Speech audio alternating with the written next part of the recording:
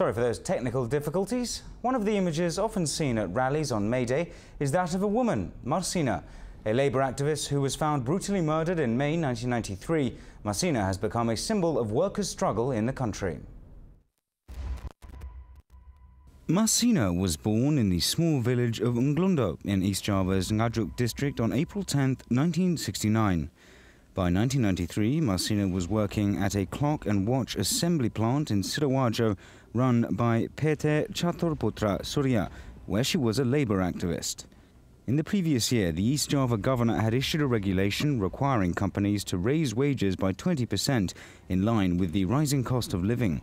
PT Catur Surya, however, did not comply, and in 1993, Marsinah was one of the more prominent figures pushing the company to raise wages.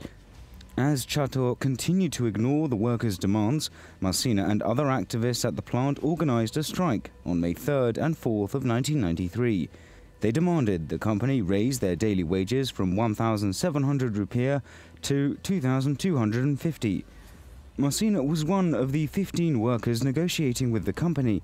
On May 5th, 13 of those worker representatives were taken by soldiers to the Sidoarjo District Military Command, where they were forced to resign from the plant. They were additionally accused of holding secret meetings and preventing employees from working. Marsinah went to the military command to inquire about the fate of her colleagues. She went missing later that same day. Her mutilated body, which bore signs of serious torture, was found 3 days later in a wooded area near Wilangan village. Police investigating her death immediately detained 8 company executives and accused them of plotting to murder her. They were eventually given prison sentences ranging from 4 to 17 years. Their trial was widely seen as a farce, and the Supreme Court later acquitted all 8 executives.